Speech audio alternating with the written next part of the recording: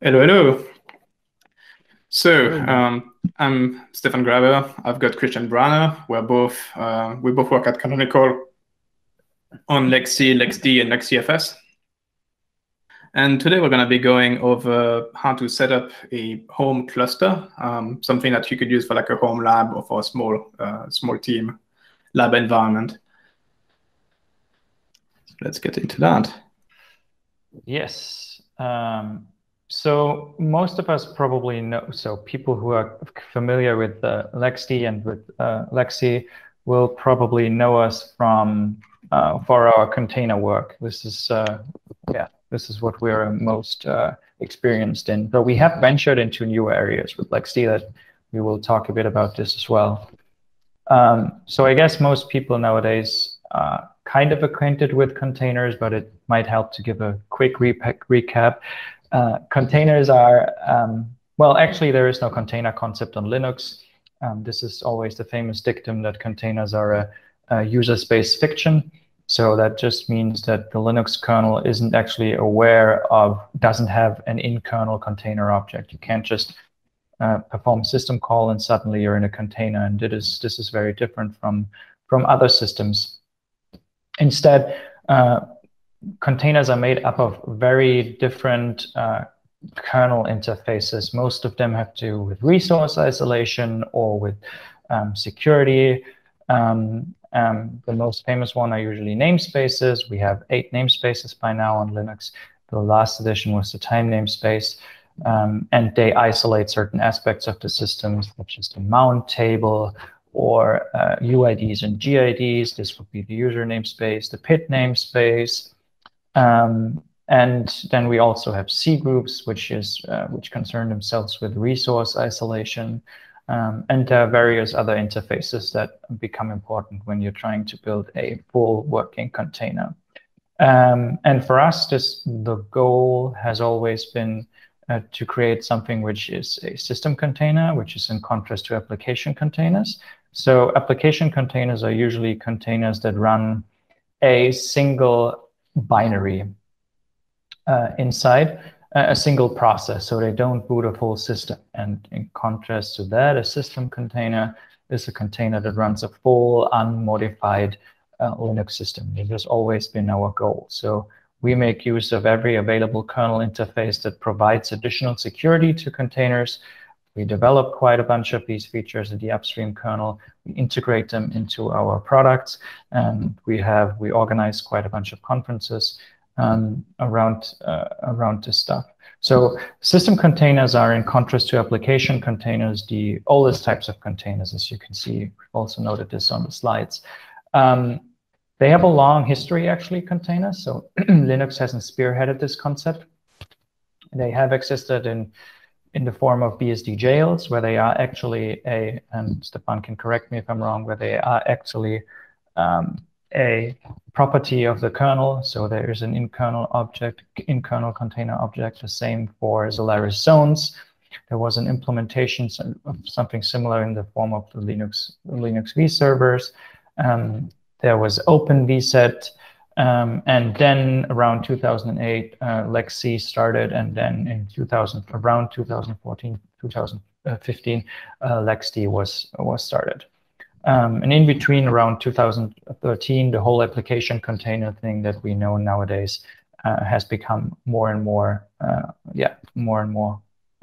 associated with what a container actually is. So, but our containers behave like a standalone system. So we don't need any special software. We don't need any special images or rootfs. We can basically, if you have a tool to create an image or rootfs from your distro, then you can use this, and LexD in this case will exactly know what to do with this, and you can just start the container. The advantages that this is really low overhead. They're very easy to manage. This is something to do with how we designed the API, which Stephane will be talking about later on. And so you can run thousands or 10,000s on a single system, and they're managed as like a single bunch, like a bunch of processes. It's very transparent. So you see all of the processes that run in the container appear in the process tree of your of your system, in contrast to, for example, virtual machine.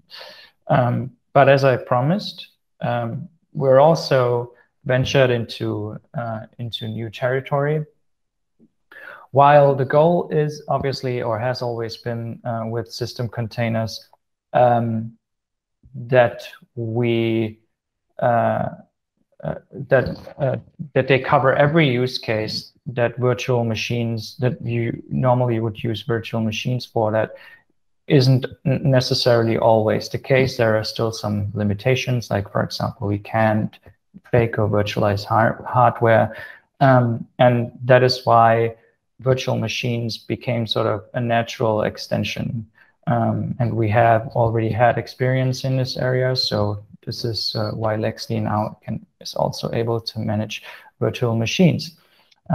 Well, there's obviously a very obvious glaring difference, and that is that containers share the same kernel with the host. That is, for example, also a limitation. So if you want to run a newer or older kernel, you can't do this with containers. You would need to update your host.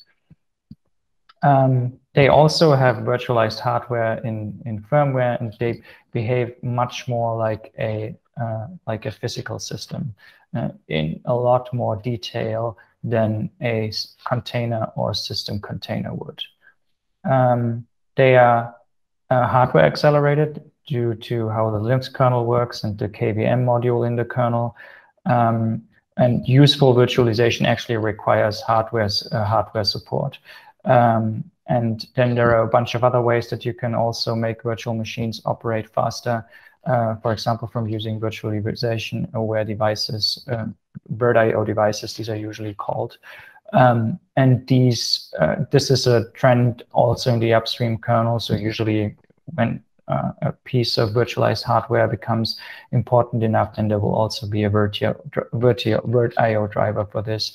You also have new file systems developed that you can use with virtual machines that try to make up for some of the limitations that you have with virtual machines in terms of I/O performance and sharing directories and folders with the host, which is very easy to do with containers, and which is obviously, for obvious reasons, very difficult with virtual machines. And another advantage is that it can just run about any operating system. So with system containers, you are obviously constrained to running Linux distributions. You can't, for example, run, I don't know, Mac OS or Windows in virtual machines. So if you have use cases, or workloads where you require Windows, then virtual machines are obviously the way to go. And newer versions of LXD will actually support this. Okay, so kind of going over what LXD itself is. Christian already did a bit of an overview of that, but LXD is effectively a system container and virtual machine manager. We don't directly care about application containers. You can run your Docker containers nested inside LXD, either inside a virtual machine or inside a LXD system container. Both work just fine. LXD's focus is really on giving you like a way of managing effectively machines, like instances that run full operating systems. It's really quite simple. We've got a clean command line interface that drives a REST API.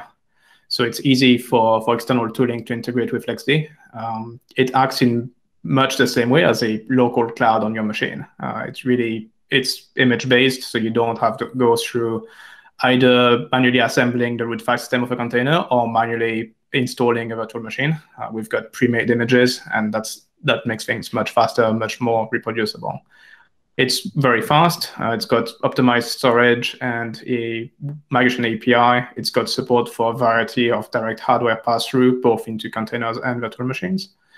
It's also designed to be secure. So we did a lot of kernel work around the user namespace, and we were definitely early adopters of that in LXC, but it was quite difficult to make use of it, and was more importantly not the default. With LXD, containers aren't privileged by default. The user namespace is used by default, and we do use things like seccomp and AppArmor by default on all of our instances.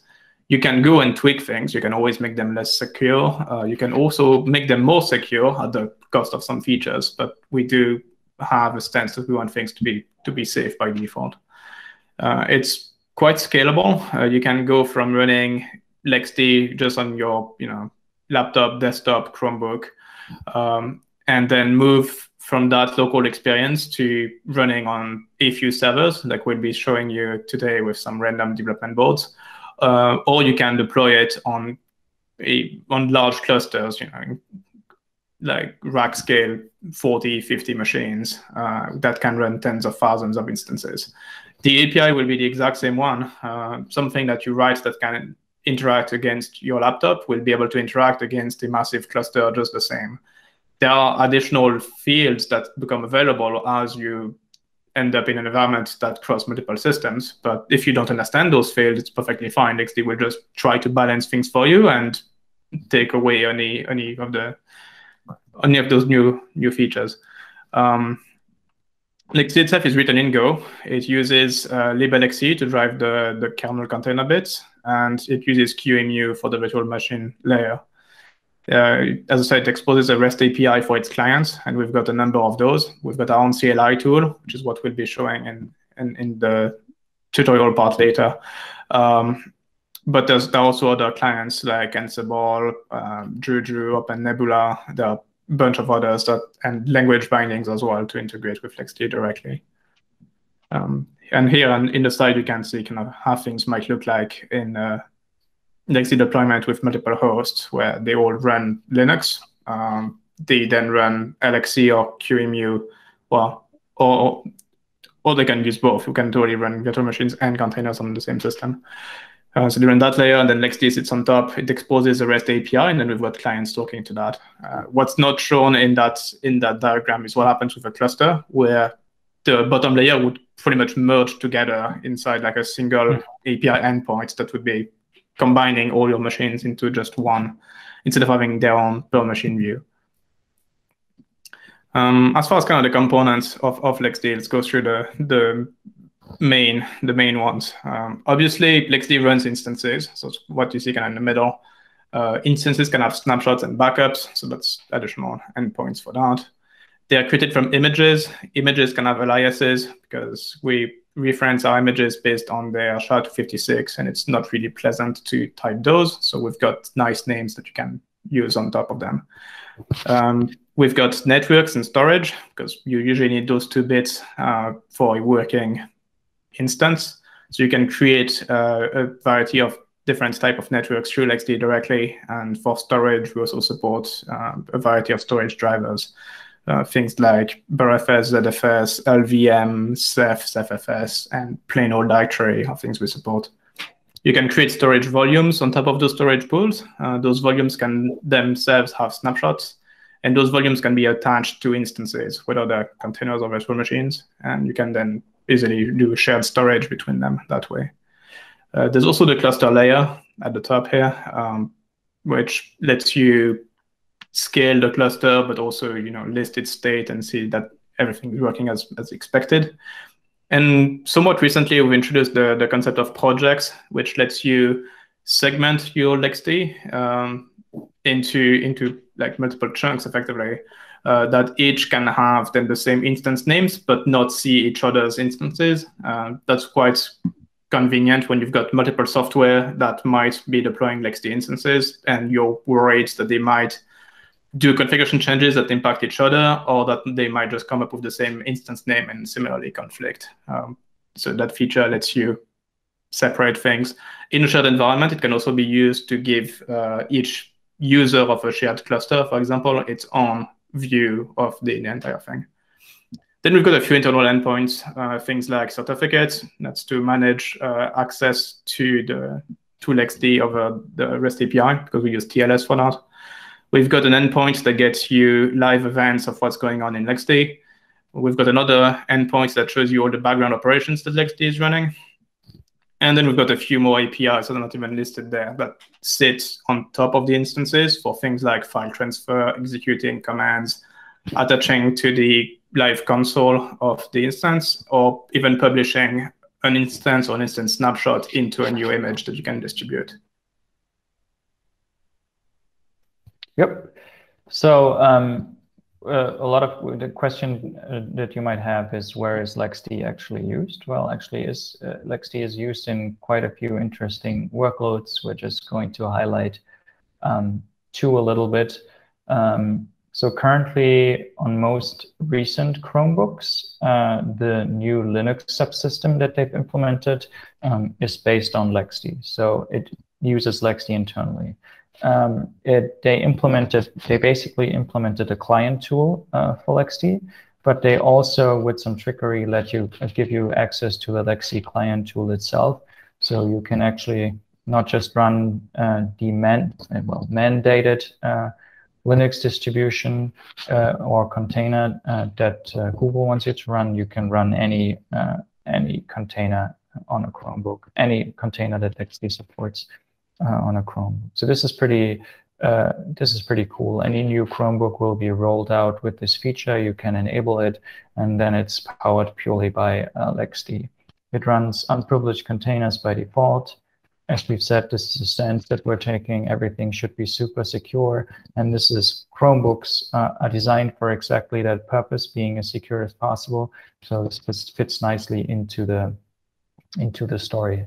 And it relies on a lot of the things that Stephane just mentioned before, snapshots. It uses our backup API, which we have. It uses file transfer and USB GPU and generic Unix device pass-through that Stephane will probably mention later on. The file transfer API is especially cool because you can push and pull files from and into the container.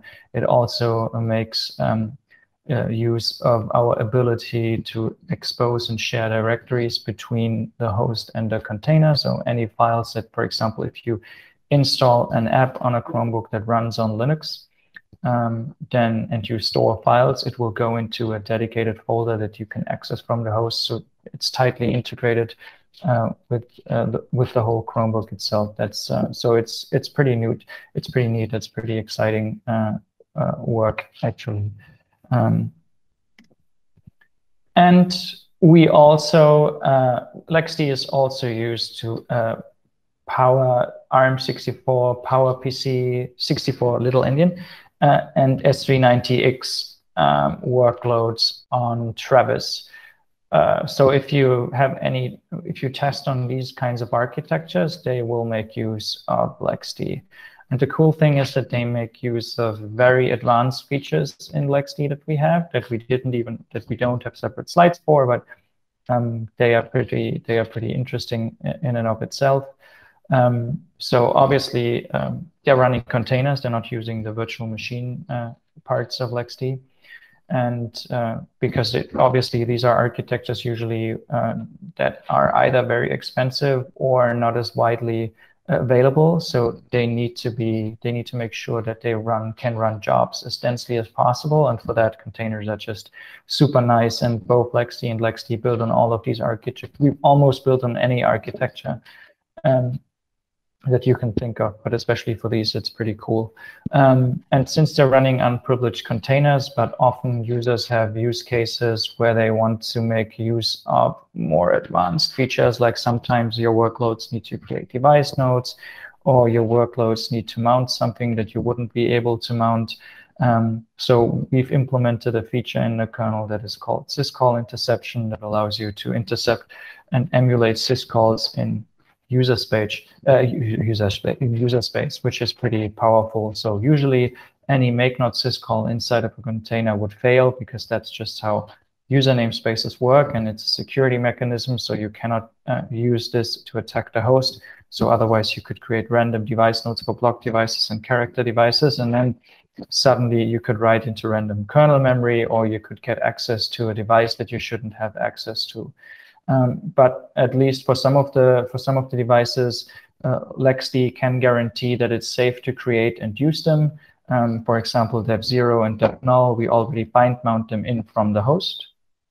So we already vouch for them to be safe. So there is no reason why workloads, for example, when you run dbootstrap or something else inside of container, why they shouldn't be able to create device nodes, these device nodes. So the seccomp syscall interception work basically blocks the process inside of the container that performs the syscall, and then will call out, the kernel will inform the LXD container manager that a syscall for a device has been made that we think is safe to do.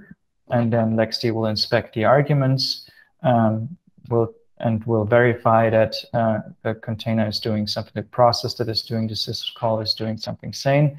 And if it's decided that this is okay, it will then create a device node for the container. So the make node syscall inside of the container will succeed. And then it will instruct the kernel to report back success to the process that performed the syscall. This is something which we extended quite a bit. You can nowadays, we're thinking about making this even more powerful, so that, for example, that workloads like Travis or workloads that you have can even do more interesting things. We made it possible to inject file descriptors into a task and to retrieve file descriptors from a task. So you could technically intercept the open syscall and then open a file descriptor for a file or directory that the container would usually not be able to open, and then inject the file that the LXD container manager opened for the container into the process, and then make the open succeed. So this is a pretty powerful mechanism that you can also use for rerouting, networking, and so on. And this is powering Travis, so this is pretty cool. So pretty excited about that. Yeah. So like some of the requirements around Travis was also to create those instances as quickly as possible, and to have Docker be fully usable inside of the instance. So that's what drove a lot of that stuff. Like for the creation side, Travis is effectively using LXD with ZFS on NVMe drives, so that you can, and like we've got a pre-created container that gets copied on a per job basis. That can take as little as a second, effectively, to create and start that container. So that's very, very quick. And then separately, a traditional ext4 volume is attached for Docker to run against. And that's where some of the syscall interception comes into play to make Docker work properly inside that environment. We also had to be quite strict on limits and restrictions to make sure that one workload can't affect another, and that the workload can't harm the host system, and that it will go away once it's done. So it's quite good to see it used at this scale and with that kind of environment. Yep. And we promised you, so talking about the container use case now first, we promised you that you could run basically any Linux distribution inside of containers that you care about. And this is just a rather random and non-complete selection, I think, of the images that we provide. Maybe is it all of them, Stephane?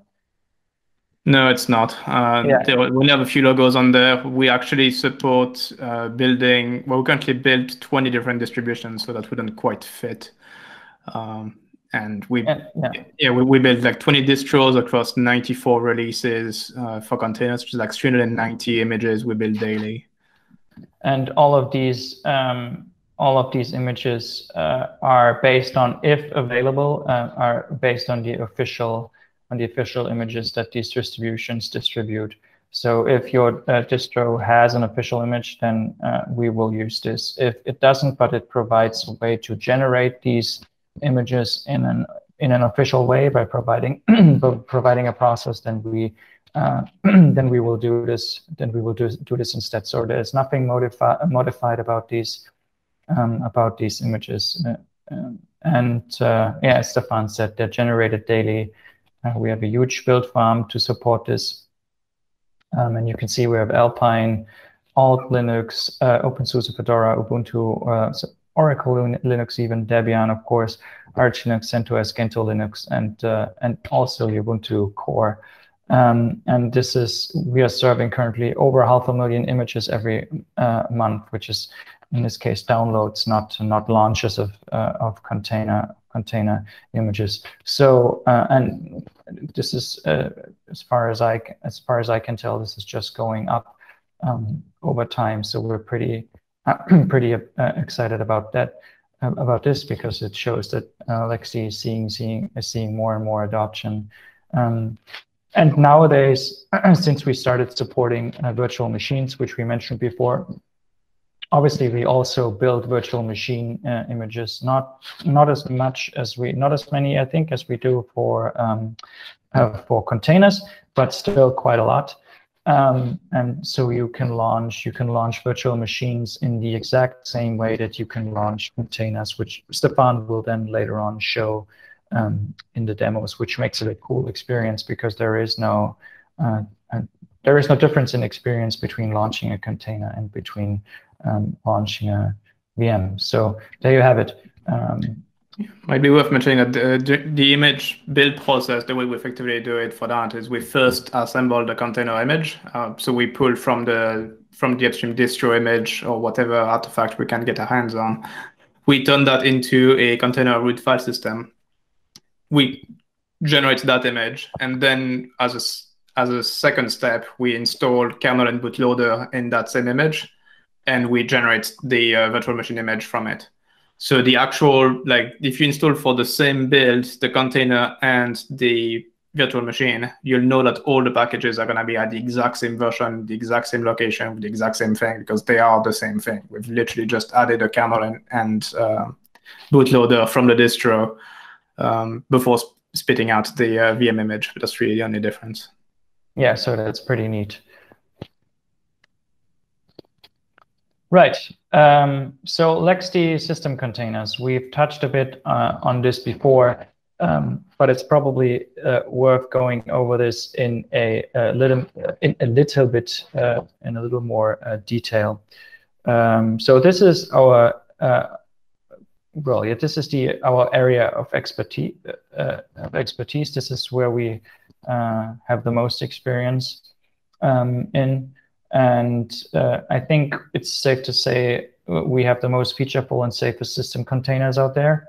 And we're still leading in feature development in the kernel and also in user space to make as many workloads in our containers possible as we can do. I mean, this can range from, for example, we've written a tiny fuse file system that emulates certain proc files that show host values to show container specific values, which is quite important. Think, for example, about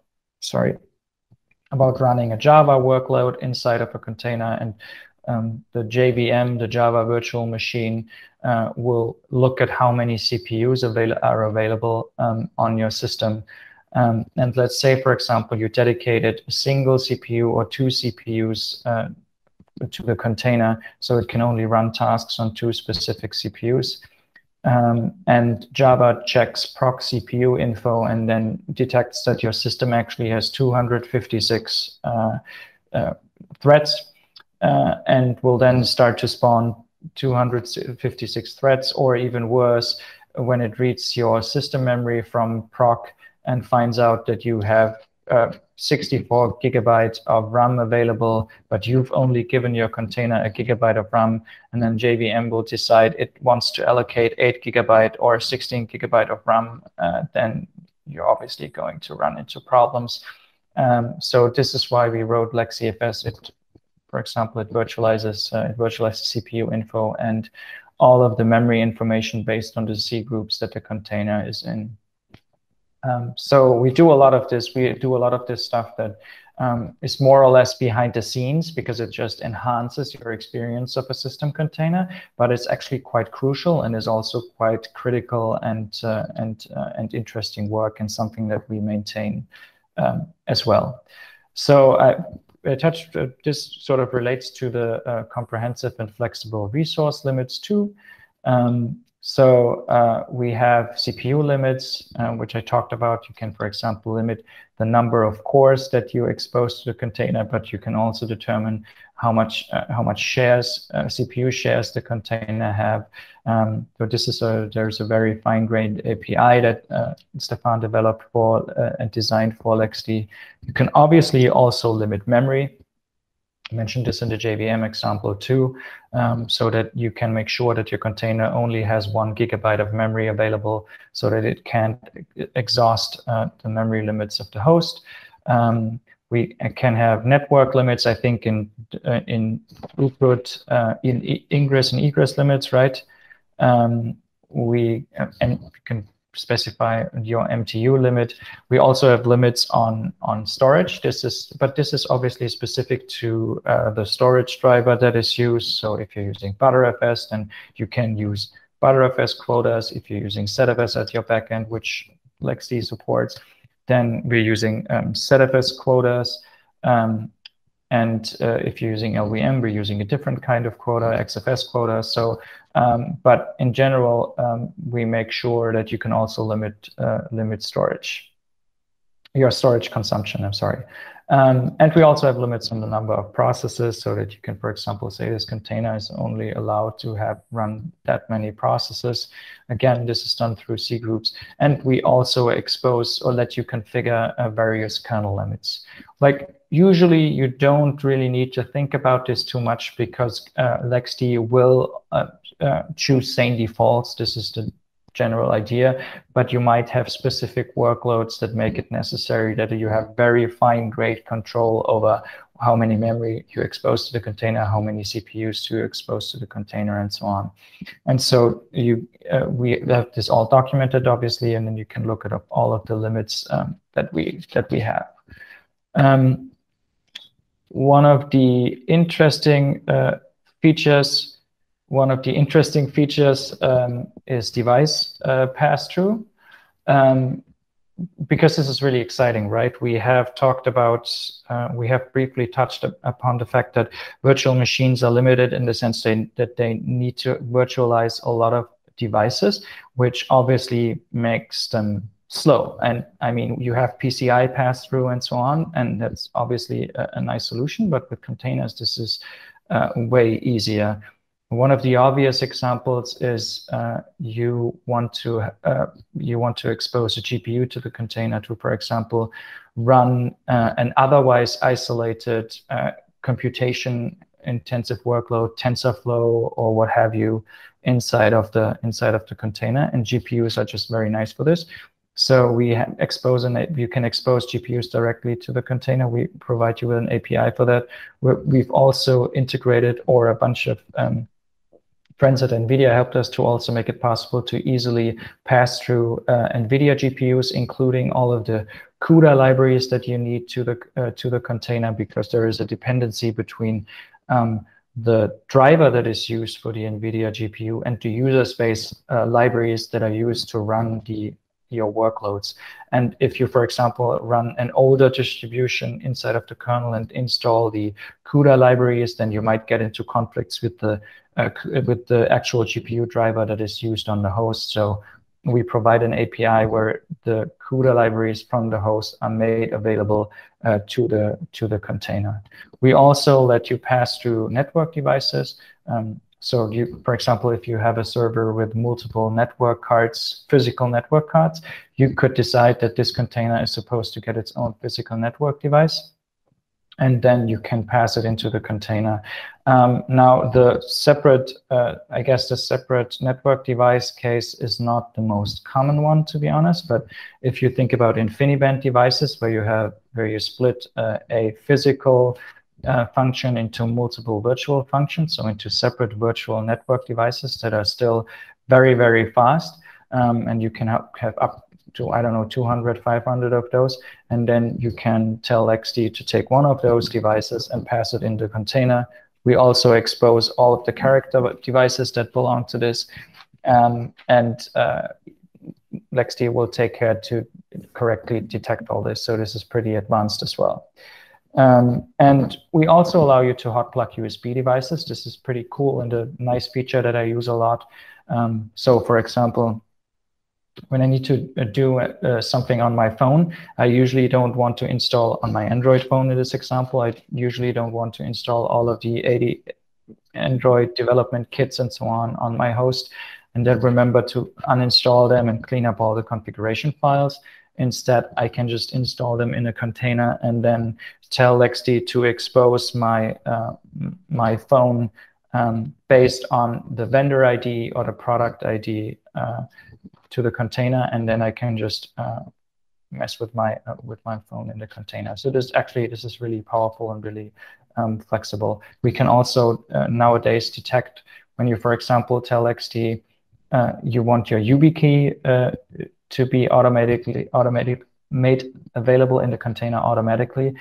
We are able to detect this as well. So you can hot block devices. So if you take it out of your computer, your YubiKey or your phone, then LXD will remove the device. And if you plug it back in, then LXD will detect it and create device node again for you. Pretty powerful mechanism. I like it a lot.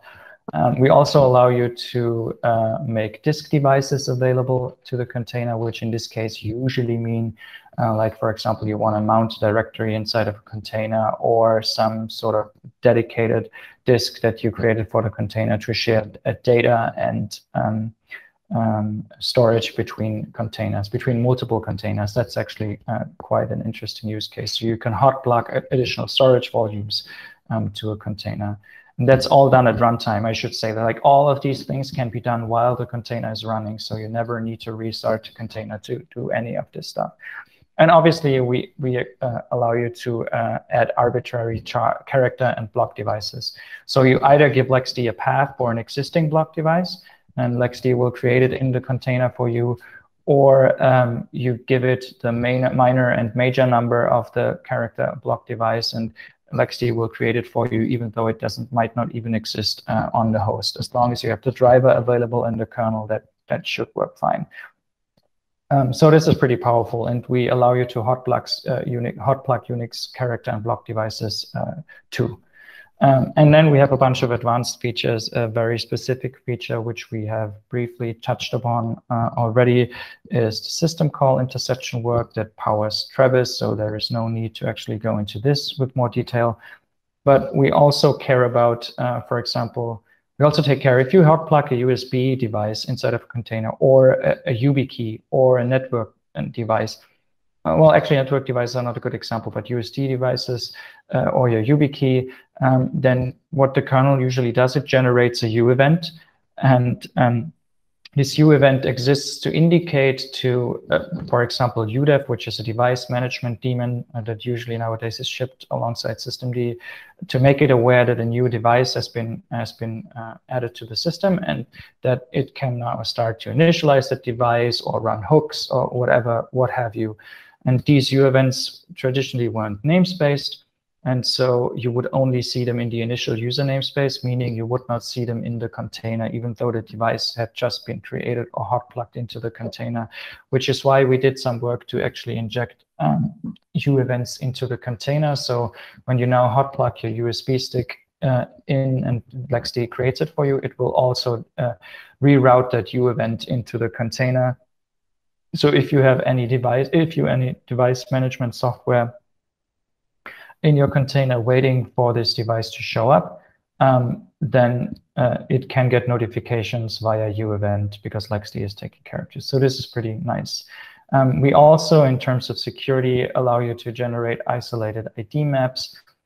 Not generate isolated ID maps, but running containers with isolated ID maps. What this means is each container has a non-overlapping UID and GID mapping, which provides additional security because containers can't exhaust each other's R limits. Also, if you break from one container into another container, you cannot do anything.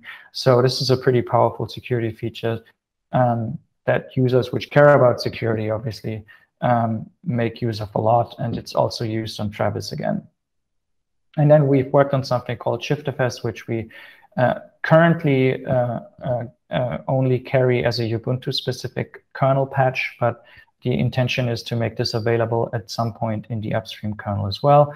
And this, for example, think of the case where you have containers with isolated ID mappings, and you want to be able to expose a disk device from the container, from the host to all of these containers. None of them could write to the actual disk because their ID mappings would prevent them from doing so. With ShiftFS, it's basically a translation layer that allows you to enable these containers to actually write to disk. So this is what we do with ShiftFS, and we are working on an upstream solution right there. I think this should cover more sort of a little deep dive into how system containers work. And Stephane will now go on to inform you a little bit more about our virtual machine implementation. And so on the VM side of things, it's still quite new to us. We've only been doing that work for a bit over a year now, which is quite a good thing, because as the new kid on the block, pretty much, as far as virtual machines goes, we get to build on all the new hardware and kernel features that have been landing over the past decade, pretty much. And we also, because we don't have to care about legacy workloads so much, and we control most of the images running on those, we got to pick a lot of newer features and really build our story based on that. So LXD runs modern virtual machines. Yeah, that means the only firmware we support on Intel and ARM is UEFI. So we don't do legacy BIOS at all. We've got secure boot enabled by default. We do use VirtIO devices whenever possible. And right now that means all the devices we have are virtual devices. They're not faked Intel or faked NEC or whatever else devices, that they're only using the modern VirtIO devices. We run on QEMU 4.2 or higher. I think we're probably going to be bumping that to QEMU 5 or higher, given what we're using these days. As far as the user is concerned, the handling of virtual machines is, as we mentioned earlier, near identical to handling containers.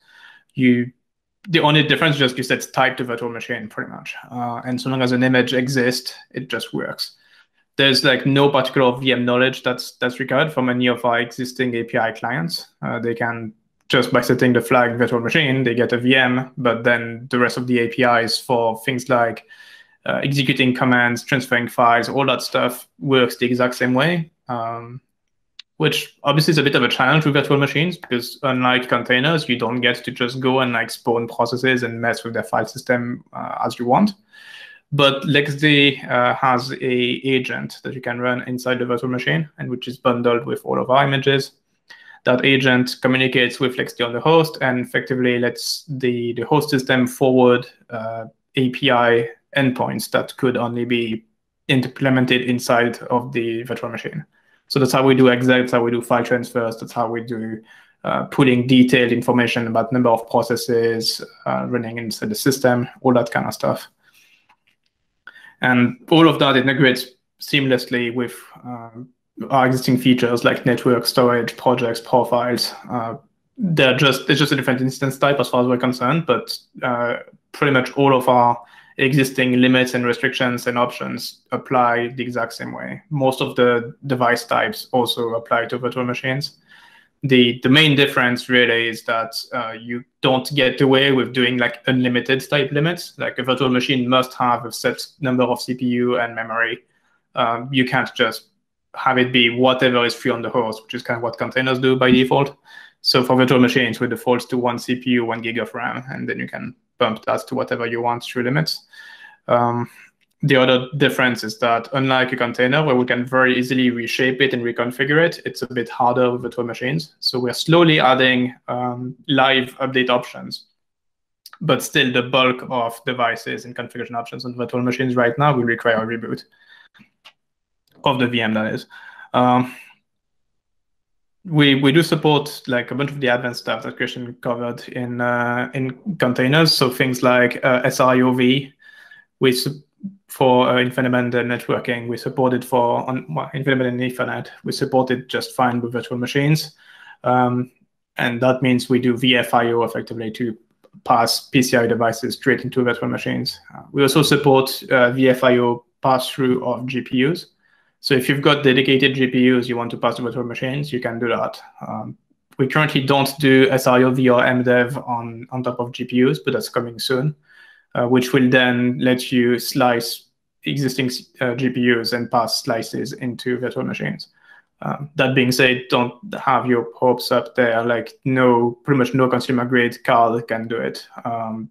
Some Intel cards are capable of doing basic MDEV, but if you're looking at something more powerful like an NVIDIA GPU, you're gonna need at least Quadro, if not a Tesla type card to be able to get shared GPU with multiple virtual machines. So for those workloads, for those cases, like you're probably a lot better off with containers, because with those you totally get away with sharing a normal consumer grade GPU with multiple instances. All right, and now just onto clustering. I promise we're pretty much done with the speaking. We're gonna go to the actual demo and tutorial part next. So clustering is also something we've had for quite a while now in LXD, probably coming up 2.5 years or something like that. Effectively, the way it works is that LXD is capable of talking to other LXD daemons and has a built-in distributed database.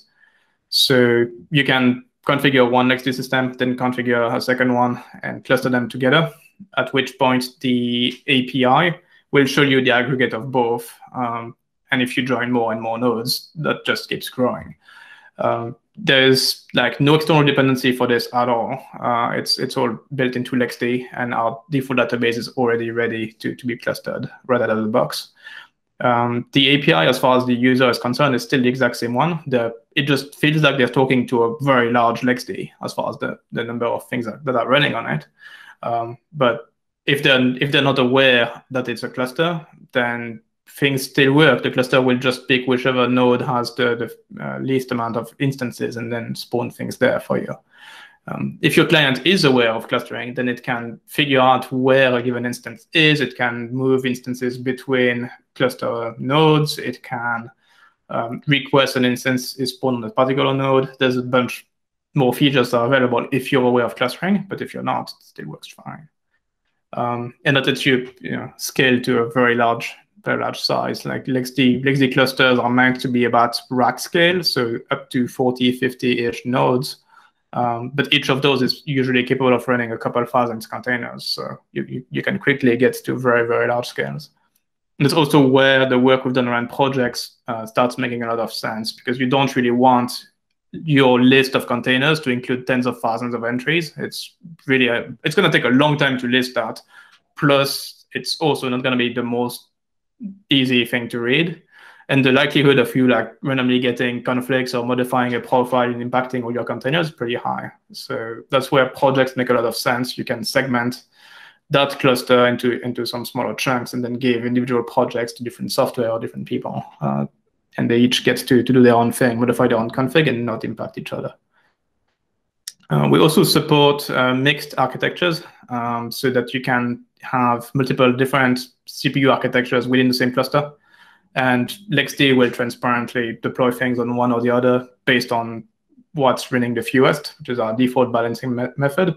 Or if you ask for a particular architecture for a given image, it will obviously pick a suitable system for that. And you can also still target to force a given image to be run on a specific machine of specific architecture. All right, so that was it for all the theory. We're gonna go on to something a lot more hands-on now. Nice. Let me already switch over the. Well, I'm just gonna keep the slide up, and the first thing I'll do is I can kind of describe what we have. So we're gonna be showing a demo of how to set up a home cluster. Initially with 3 Raspberry Pis, so they are Raspberry Pi 4s, 8 gigs each in this case, but you could use the one with less memory, especially if you don't care about virtual machines. I probably wouldn't recommend using the 1 gig one, but like 4 8 gigs are really the good ones, with 2 gigs being probably good enough. So we got those 3 Raspberry Pis, and also 2 Intel NUCs, which are Intel, obviously, based CPUs.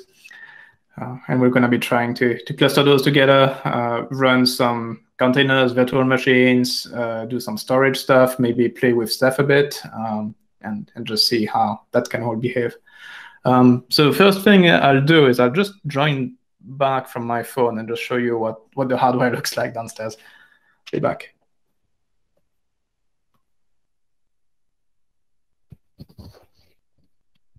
This is going to be interesting. Stephane usually has a lot of interesting hardware at home. Okay, so I should be back from my phone now. Just gonna be heading downstairs real quick and I'll show you what the stuff looks like down there. I can hear you very well, and so will probably do the others who are watching these videos. Well, it's about to get a bit noisy.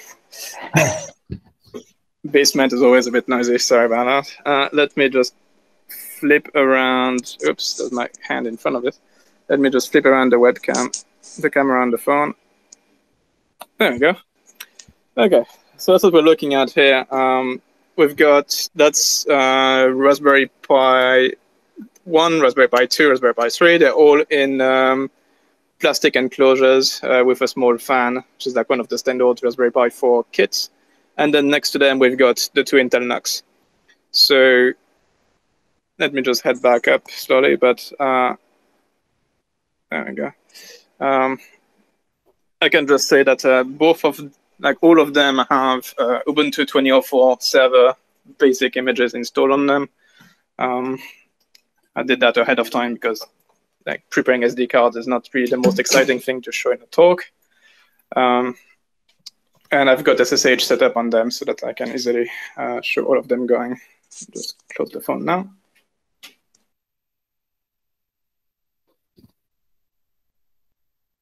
And I'm back. So let's switch over to that terminal. Here we go. And here we can see that we have a terminal connected to RPi 01, 02, 03, and NUC 01 and 02. We'll start with the first ones of the Raspberry Pis. Just move stuff around on my screen a bit. There we go. And so out of the box on Ubuntu 20.04 server, LXD is already installed, but it's installed using our LTS branch. So that's why you can see here 4.3. And for this demo, we're gonna want to do a couple of things. So first off, we're gonna want to enable ShiftFS, just to make things a bit smoother later on by avoiding needlessly shifting the file system. And then we'll refresh to latest. So that's gonna move us to LXD 4.6. We have a long history of providing our users with a stable branch, because a lot of our users actually care about staying on a stable branch that doesn't see a lot of the feature development that we do. We only provide bug fixes. So stance we had already taken with Lexi, and we're doing this with LXD as well. But if you want to get all of the cool stuff, then switching to, in this case for the snap, switching to the latest channel is usually a good idea. Okay, so I've quickly done it on all the others too. So we're on 4.6 on this one. No, it will work better if I hit enter on the second command on those two. Let's do that. Okay, so while they do that, let's just do the initial setup on the first one. So we're going to be running LXD init. And for anyone who's done that before, you might have seen that the first question is, do you want to do LXD clustering? And usually you do that. Usually you answer no to that one. But today we're going to answer yes. It asks for the name of the node, which is RPi 01. It's fine. IP address of it. So I'm just going to make a quick note of so that it's easier to set up the next ones. Okay. And ask whether we're running an existing cluster, which we're not. It's a new one. So we can set up a password. Let's do that. And now the clustering piece is effectively done for that machine. Now we're just moving on to configuring other things like storage in this case. We're going to go with the default of just doing a ZFS pool. We don't have a dedicated drive, which is a bit unfortunate because those Raspberry Pis effectively just run off their SD card, and that is quite slow. But I don't have 3 external drives to attach to them to make them faster. So we're just going to be using built-in storage, and we'll make it 20 gigs large. There we go. No remote storage at this point. And we're going to be using a virtual network that just comes with LXD and on Ubuntu, which is the Ubuntu fan. And that one does need to know what my subnet here is. There we go. So just enter that one. Most often the automatic mode works for that one, but in this case, because the NUCs are actually on a different subnet, I need to give it the entire thing. Otherwise, they're not going to be able to communicate. So just fix that.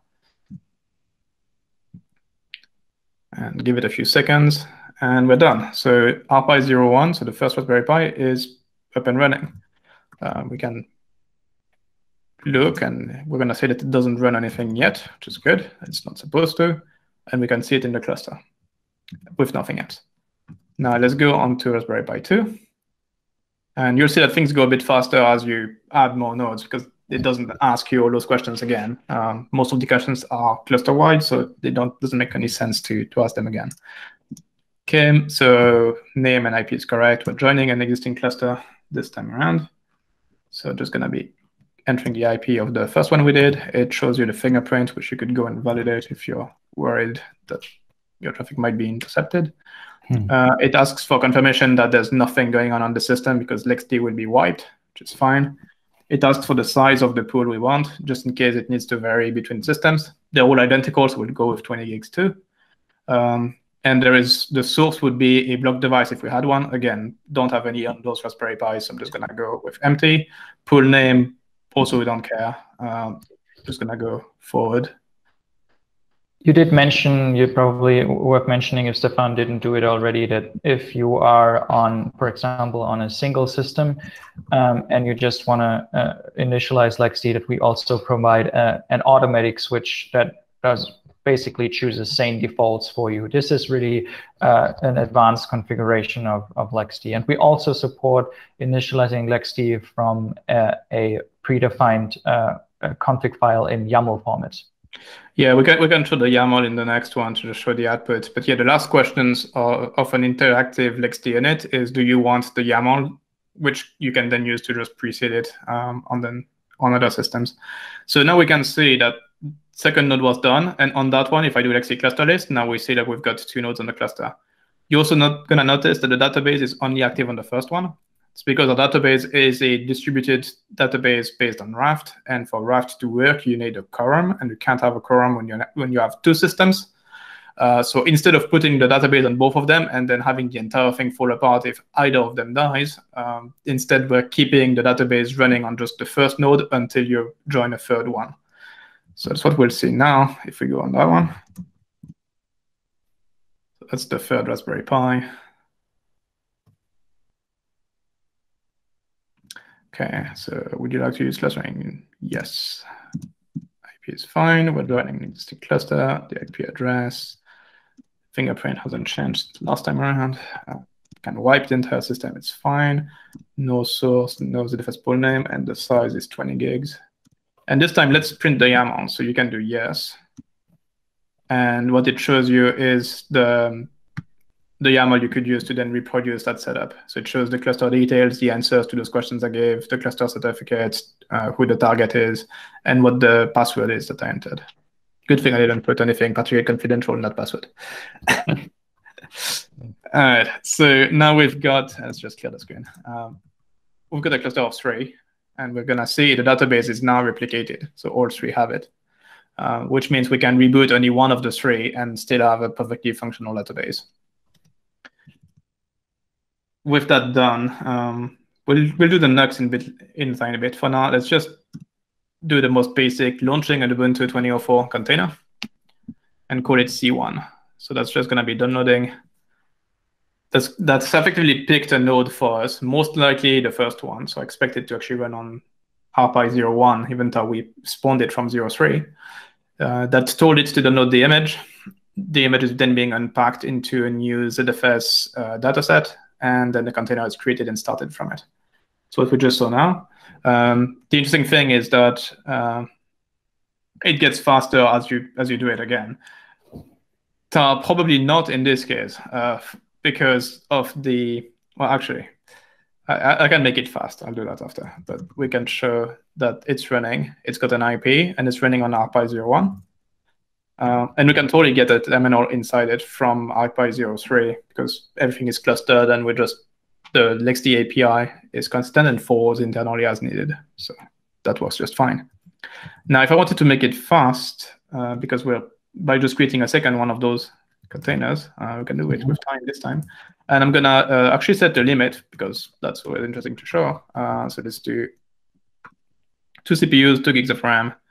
And if I was to just run it as it is now, it would pick another node because it wants to use the least used one. And that would mean spawning it on RPi02, which doesn't have the image. So RPi02 would then get the image from RPi01 and unpack it in a new dataset and then create, which would be slightly faster, but probably about as slow as we saw on the first one.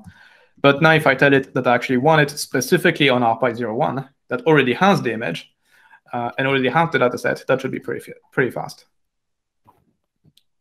Yeah, as we can see, 3 seconds later. Nice. As a reminder, this is not on a fast laptop or anything. This is on a small ARM development board. Like this is on a Raspberry Pi. Yeah. So that is pretty fast. Now, if we can easily see what we have in C1. So in C1, I had the entirety of the memory, so 8 gigs. And we've got 4 CPUs. If we look at C2 that we did limit, and we look at CPU info, we only see 2 CPUs. And if we look at the memory, we've got 8 gigs, which is wrong. Why do we have that much memory? This is interesting. Anyway, we'll have to figure that one out. Let me make sure that the limit itself is applied, and it could just be an issue with the rendering in CFS. So yep. Or not, huh? Okay. So I did not know that, but apparently, so it's not like this fault. It's not the configuration's fault. It's a kernel limitation on the Raspberry Pi kernel, looks like. So those boards are running the Ubuntu Raspberry Pi kernel. And as you can see, there is no memory controller on that list. So that's the list of C group controllers, but there is no memory controller, which means you can't actually limit the memory. LXD will just ignore the limit because there's no way to do it. Or interesting, could you go into the unified hierarchy? It should actually have showed in the log on startup that it's gonna be.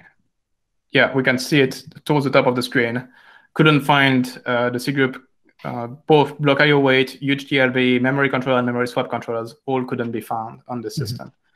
And to answer Christian's question around the unified controller, no, I don't expect them to be. No, there's only memory pressure. This is always there, yeah. Yeah, so that just explains why the limits didn't stick. We'll see it stick when we do the same thing on the NUCs after, because on x86 we definitely have that in place. The other thing we can show is if we go into C2 and we look at the disk, we can see all 20 gigs are accessible. And we can totally change that by just overriding the root disk and setting a size of 2 gigs, at which point we've got a size of 2 gigs. Nice. So that works perfectly fine. Again, if we do LXC list, we can see the 2 containers running. And you see snapshot 0. You can create a new snapshot by just making a snapshot. That will have created a snapshot called snap0. Yeah, we can see it down there. But you can also set up a schedule for your snapshot, like so. So that's like a cron type pattern. And that says that every minute we want a new snapshot of everything. So that's going to be interesting to see over the next few minutes. Now to show different operating systems, well, different Linux distros, let's do Arch Linux. So we're creating a third container called C3 that's using the Arch Linux image. Because we placed 2 containers on RPi01, I'm definitely expecting this one to land on RPi02 or 03, with my guess being RPi02. But we'll see that soon enough. again, I would expect this to be quite a bit faster if you had like a USB 3.1 drive or something connected to the Raspberry Pis. Me using a fast SD card is definitely not helping here. Okay, so that got created, and it's on RPi02. It's still booting up because it doesn't have an IP yet, apparently. Now let's do CentOS 8 for good measure. And that one I would expect to then land on RPi03.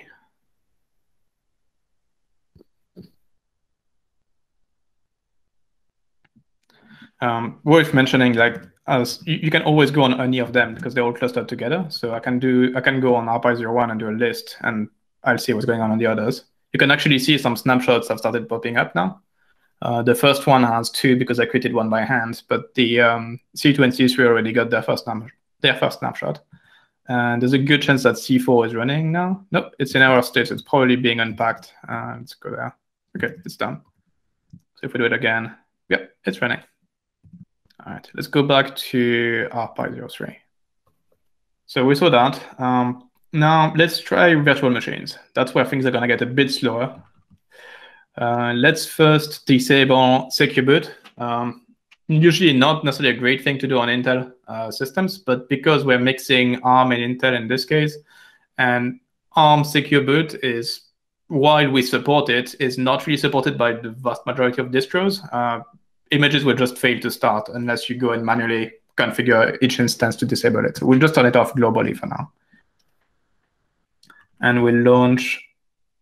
So this is going to launch an Ubuntu 2004 image, call it v1. It has the --VM flag, which is all that it really takes. Actually, let me use the same syntax as earlier, which was 2004, just to make the difference more, even a bit clearer. So --VM says we want a virtual machine this time. 2 CPUs, 2 gigs of RAM. The image is larger because, as it turns out, the kernel, firmware, and bootloader accounts for the bulk of the, like, usually accounts for almost as much space as the entirety of the root file system. So you often see virtual machine images that are about twice the size as container images, and that's despite the package selection being identical. It's just the way it is, unfortunately. It also takes a bit longer to unpack. For a container, the image is usually a squashfs, which can be parallelly, like, unpacked in parallel quite fast, and it's just a bunch of files that you write to disk and make it through the page cache on Linux for caching. For virtual machines, we're dealing with a disk image. It's a block image of 10 gigs. That's, well, or 5 gigs. 5 gigs? Yeah, 5 gigs for images, which is quite heavily compressed, but still needs to be unpacked into a new block device, which in this case is going to be about 10 gigs large. And once it's unpacked, we need to do some partition table reshuffling to make it properly line up and make the GPT partition table make sense. So that always takes a little while. It's quite a bit faster on Intel, but on Raspberry Pis, they're not known for extremely good single core performance, which is what we're doing here. And in this case, let's try to keep guessing. So it's not going to go on RPi01 because it has 2 instances. It's probably going to go on RPi02, I think. Let's go see. So if I go on RPi02 and I look at the process list, yep, bingo, it's this one. We can see QEMU image DED that's running. So that's what's currently unpacking the compressed image into a ZFS volume. Similarly to with containers, if you create again, it's going to just reuse that pre-created volume. And it's going to be very fast. It's the initial creation that can take quite a while. While that's going on, let's start another one because that should land on another machine. It's not going to land on 02. It will probably land on 03. So we might as well create 2 at the same time and just save ourselves a bit of time. So in this case, it's going to be an Alpine image from their Edge channel. We'll call that V2, and I would expect it to land on 03. Alpine is a bit smaller than Ubuntu, so hopefully this one will be reasonably quick. Oh, Alpine 03 is returning. Yep. Nice. So it created V1 and it's starting it up now. So that's probably also something that's worth addressing. Raspberry Pi 4s, as you might be seeing right now, are totally capable of running virtual machines. They do have CPUs, ARM64 CPUs with virtualization extensions. And so that's definitely what we're seeing here. We can do console on V1, which will attach to the live text console of the booting instance. That eventually will lead to a login prompt. There we go. Okay, so that's working. Now, if we do a list, we see V1 is running. We see its IP address. We see that its network device is called ENP5S0, and it already got a first snapshot. So it's really working the exact same way as containers, you can see. Because we've got the agent running inside it, you can do an exec and get the terminal. And this is running inside a virtual machine. Now, V2 should be starting soon, hopefully. It's still unpacking. And it's probably been, like, as I said, V1 is running on ARPi-02. V2 is going to be running on ARPi-03. So if we look at our own process list, there we go. We've got QEMU burning through as much CPU as it possibly can to unpack this thing as quickly as possible, which will then be able to play with. Oh, looks like we're done. Yep. Creating V2, starting it. Oh, yeah. So that was quite a bit faster. Way faster. Yeah. It helps when the image is a bit smaller. Okay, so that's running. Let's just, for the sake of it, just do another run of V1. Let's call it V1A. No limits. And we know that V1 is running on ARPi-02. So similarly to the containers, it just create another one on the same machine and just see how quickly that actually becomes. So the create should be pretty quick. Not as quick as containers, but close enough. And starting always takes a little while because we need to actually generate security profiles, load them up in AppArmor and a bunch of other things, and then spawn QEMU, which also takes its time sometimes. But yeah, there you go. That's significantly faster than creating it from scratch. And because LexD manages image caching in the background, will automatically update images for you. If you pretty much always launch the same operating systems, you'll only see that time the first time around. Anything after that's going to be quite fast. Let's see what we have running now. Yep. And if I do V2 and I get terminal in the V2, oh, it looks like we don't have any working agent in Alpine. That's quite possible. So V1A, this one should be mostly booted by now. Yeah. Okay, so we've got containers, virtual machines, and snapshots going now.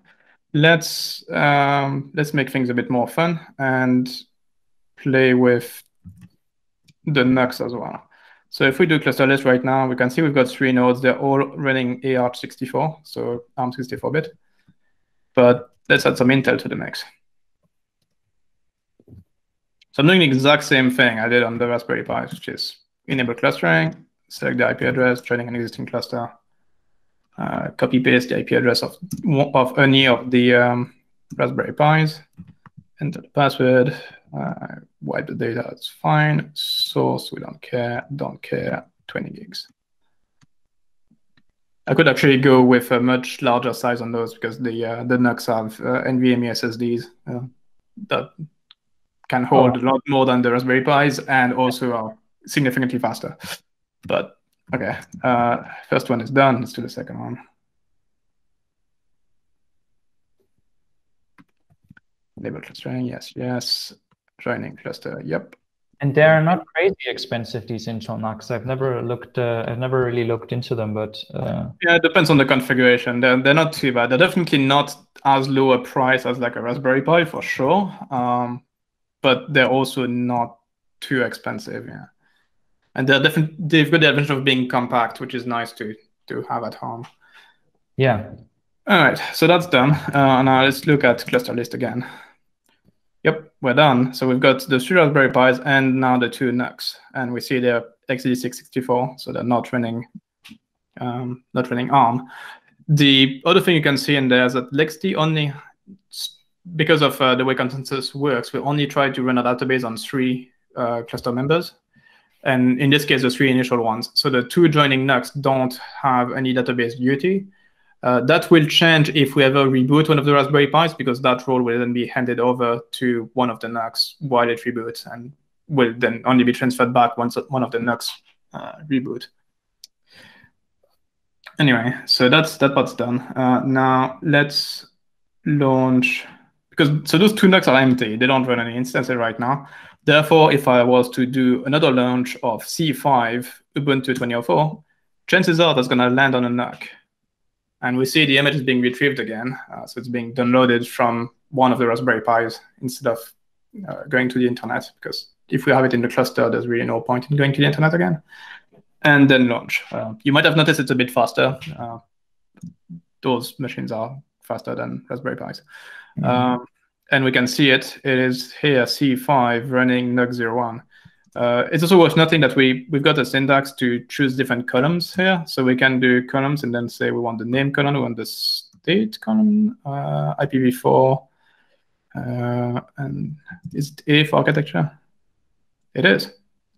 So then now, and I think we want, is it L for location? Oh, that's last used. Capital L, I think, is location. There we go. So now we can see what we have running. Let's do T. Okay, so we can see what are containers, what are virtual machines, the architectures, and what they're running. So in this case, we can see that C5 is Intel 64-bit running on NUC01. It's a container. I'd like to see a PowerPC Raspberry Pi, please.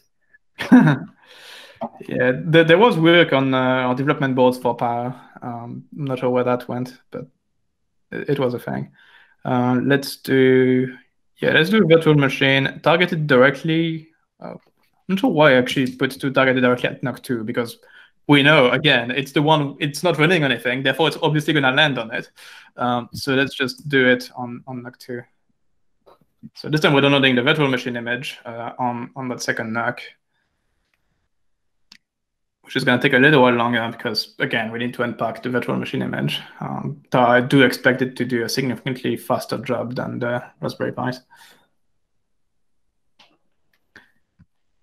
And one thing that we can do in parallel to kind of show how that works.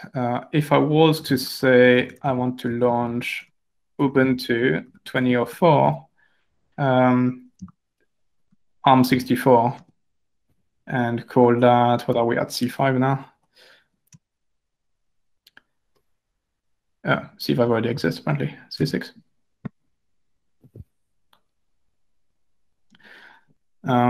Because I'm specifying what the architecture of the image is, it will guarantee it's going to land on a Raspberry Pi. Whereas if I was to just say, give me Ubuntu 2004, well, you didn't tell LXD what architecture you want, so it doesn't care. It's just going to pick whichever system can run an Ubuntu 2004 and just run it there.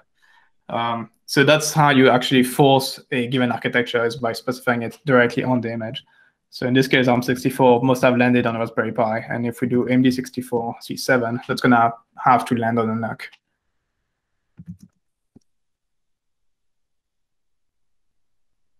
And yeah, to no surprise, C6 is running on our Pi 03, C7 is running on NUC01. And our VM is still unpacking.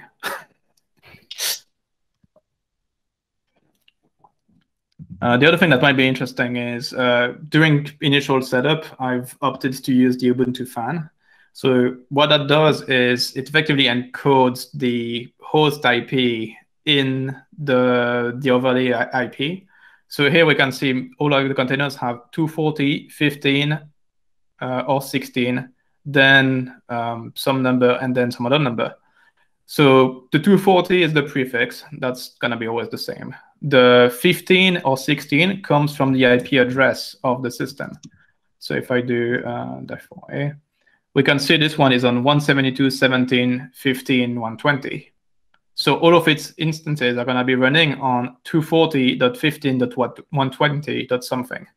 And if you don't believe me, we can just grab that part of the IP, 15.120. And that's going to be all the RPi3s. And the same is true for all of the others, which means the kernel knows automatically where to route the traffic between them. And that means that if I exec into, say, a virtual machine on RPi02, so that's V1, and let's say we ping C6, which is a container on, well, let's do a NUC, C5, which is a container on a NUC. It just works. Normally, LXD also generates a DNS for you, so you can do c5.lxd. So that kind of depends on the distro as far as how much that works. Okay, it does work. Nice. And we should have our new shiny Intel VM running too. Yep, V3 is running. And if we go in there,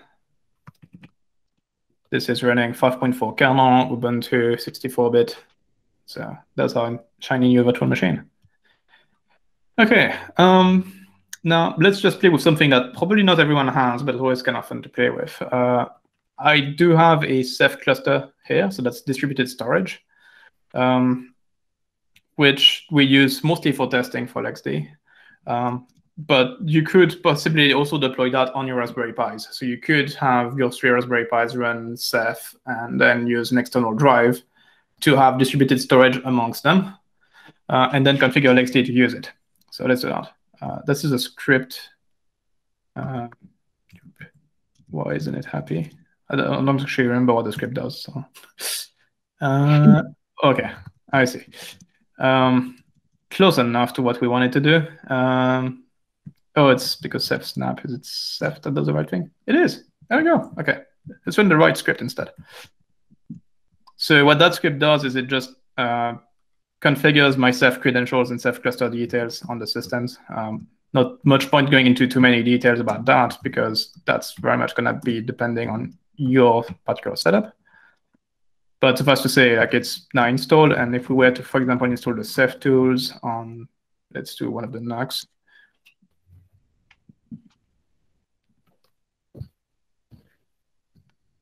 Ceph command just installs the tools. It doesn't actually install any of the daemons or anything because we're just a client to that remote storage in this case.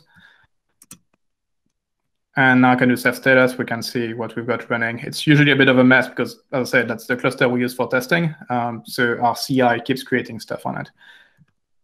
But it's working and they're configured to use it. So now that we've got that in place, let's tell LXD to use it. That's the part that's a bit complicated because storage needs to be configured on a per node basis. And then once it's configured on all of them, be enabled globally. So in this case, what we'll do is add this new storage pool called remote. Say it's backed by Ceph, say what the name of the Ceph pool should be. And then we need to target that at every one of the cluster nodes. So we do RPi1, RPi2, RPi3, Deco1, Deco2. Okay, so now they all know the source for it, and then we can just do a global create, which will have the first one actually reach out to Ceph, create all the objects that are needed, and then tell all the others that, hey, you're up and running, you're good. So that's what we're seeing here. And because that cluster also supports CephFS, which is the, so what we did right now is CephRBD, which is Rados block devices. So that gets us, as the name implies, block devices. We can also create file systems on Ceph with CephFS. That's gonna do that now. And again, do it on all the nodes, Deco1, Deco2.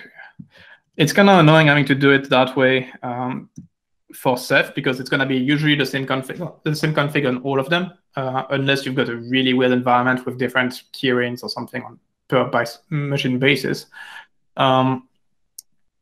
But for things like non-distributed storage, if you were to add like another pool based on ZFS or LVM or something, it makes a lot of sense being able to configure it on a per node basis to specify what the block device is, for example, for each of them.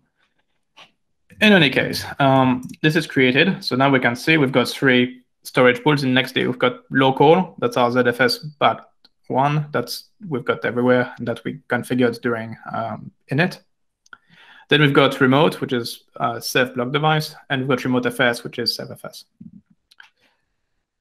What we're going to be doing now is create a new volume. So we'll create a volume called remote FS, called shared on the remote FS pool, and we'll be using shiftfs to make it attachable to as many instances as we want at the same time, to security shifted true. Okay, that volume is created.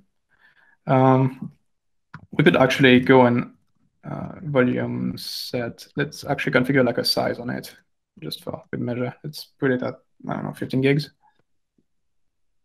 There we go. And now let's modify our default profile to attach that particular volume. So what we'll do, we'll add a new device to the default profile, call the device shared. It's a disk. It comes from the remote FS pool. The volume itself is called shared, and we want to mount it in /shared. Okay, that's done. So now let's look at how things behave.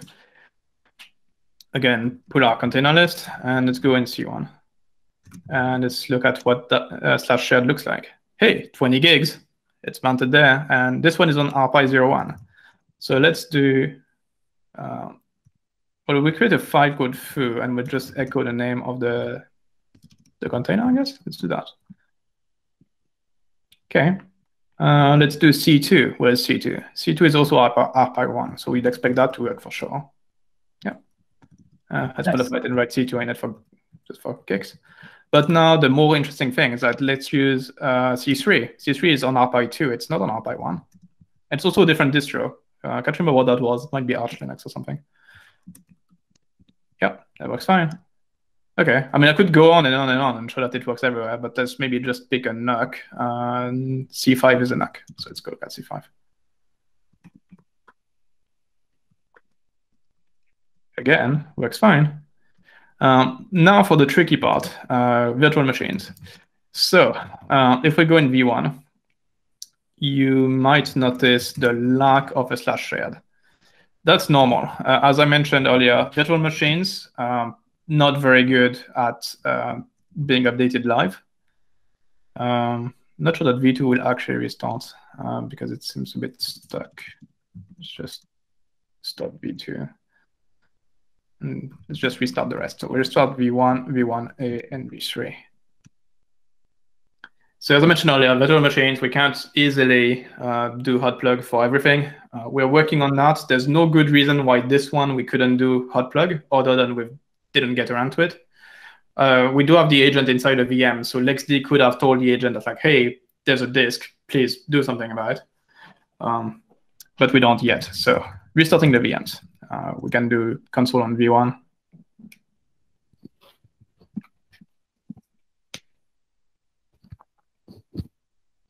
Okay, it started. Yeah, I'll just get that shell inside it. I also just need to check something. All right, so shell inside the VM, and now /shared. Will you look at that? Neat. So I can write V1 in there. We can see it also shows as, it actually shows 26 gig, which is slightly wrong. I'm not sure why that one doesn't show the right size.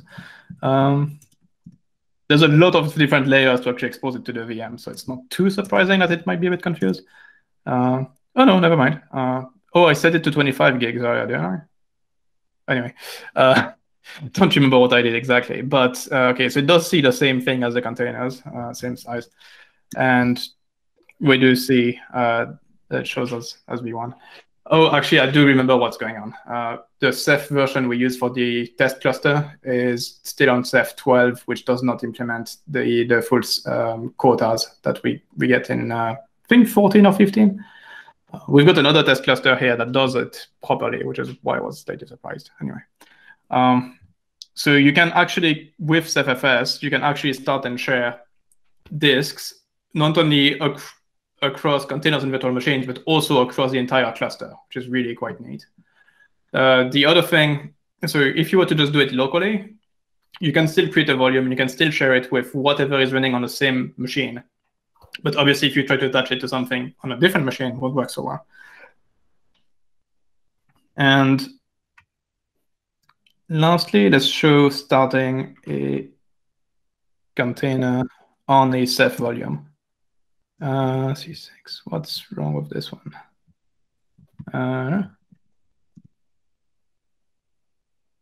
Did we use C6 already? Oh, yeah, we did. Okay, maybe that's the issue. C8? No, that should work. Okay, well, let's go and target something specific, maybe. Images. Did I make a typo somewhere? Is it the name of the Ceph cluster really Ceph? It is not. That is a very good point. There we go. That should look better.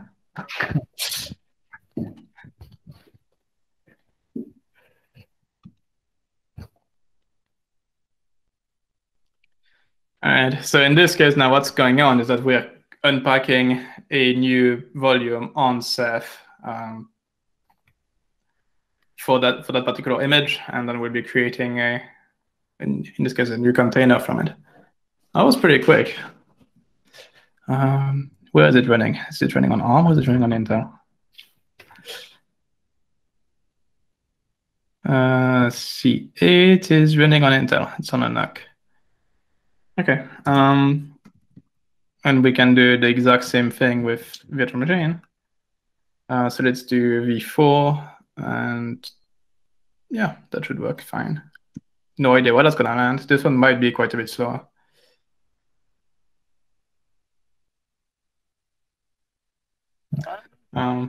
While that's going on, let's see. I'm starting to wonder whether v4 was the right name. Yeah, v4 should be fine. Okay. So C8 is the container we just created, which is running on Ceph. We can see its root device here is attached to the remote storage. The cool thing with that is it's very cheap now to move it. So if we were to stop it,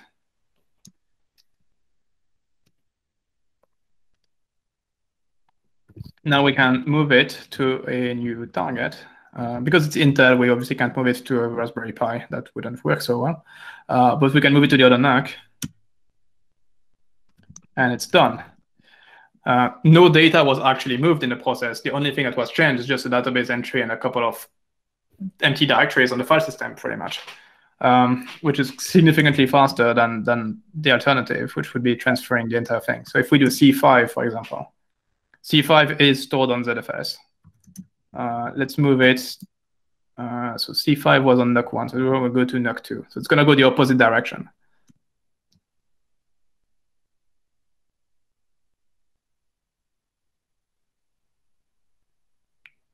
As I said, a bit slower. Just a tiny bit. Yeah, that should still succeed, unless we've got some weird corner case I didn't think of. But yeah, it can be quite a bit slow and uses our normal migration API. Hey, did it complete? It did. Right, so that did take a little while longer, and the initial startup would be a bit longer too, because now we need to actually start that data set and start everything back up. It does work, obviously. You can move things around just fine, but it is significantly faster when your storage is distributed. The other thing that's interesting that I can't super easily show here is were you to lose a system that's got containers or virtual machines stored on Ceph. So if it just goes down, loses power or something. So long as your cluster database functions, which it should because it's replicated, you can go and move those instances to another system, even though the source system is no longer available. Again, because there's really nothing there. Whereas in the other case, you obviously can't do that because you can't access the source storage, so you can't move the actual bits. Okay, I'm seeing a notification in the first terminal, so there's a good chance that our v4 is starting. It is. Yep, so v4 is a virtual machine on Raspberry Pi 01, which is going to be backed by Ceph. Oops, not v2, v4. Yep, remote disk. And the other thing that can be quite nice, we'll just wait for it to do its thing. Let's just do a console on it. Just see it boot. the other thing that can be quite nice here is that Ceph can give you, because that just as external one is quite large, give you amount of storage that you couldn't normally do. So let's stop it.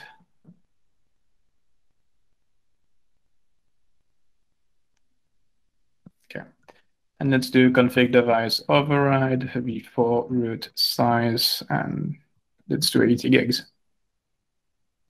Whoops, not override. It's going to be a set in this case.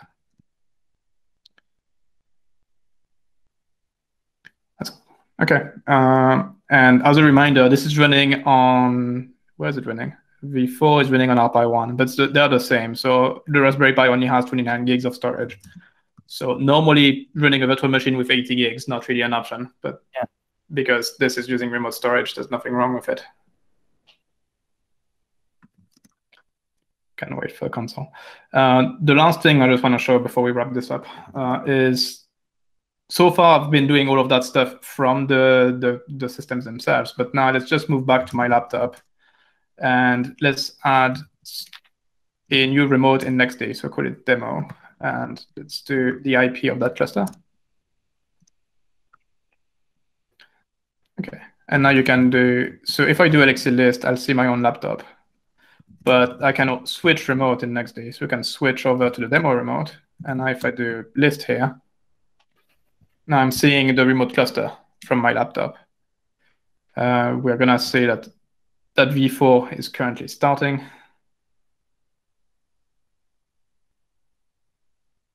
Yep, and it's starting with an IP and everything. So if I go console, oops, there's already an, oh yeah, we would have a console open on it. But I can get a terminal inside it. And we can do partitions. And that shows that our disk is now 80 gigs large. So that worked fine. And for one last trick to show, LXD supports attaching to the VGA console of virtual machines as well now. So I can only do that from my laptop because obviously there's no graphical redirection or anything going on the Raspberry Pis. So I'll do it on one of the instances now. What can I do? Let's do Intel because the graphic output tends to work better. NUC 02, let's do V3. So I'm gonna be restarting that instance called V3. Oops, it's not type, it's console. Okay, so this tells LXD to please restart that console, that instance called V3. And once it starts back up, automatically attach to the VGA console and show that to us. And I can show you, it's just did it. I just need to move that over to there. Oh, this is unfortunate. No, there we go.